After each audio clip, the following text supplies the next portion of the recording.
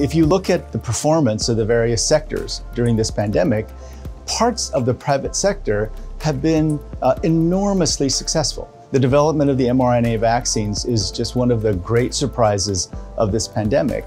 The private sector has a huge stake in ensuring that we don't go back into another 6 to 9 months of the kind of lockdown that just had devastating economic consequences.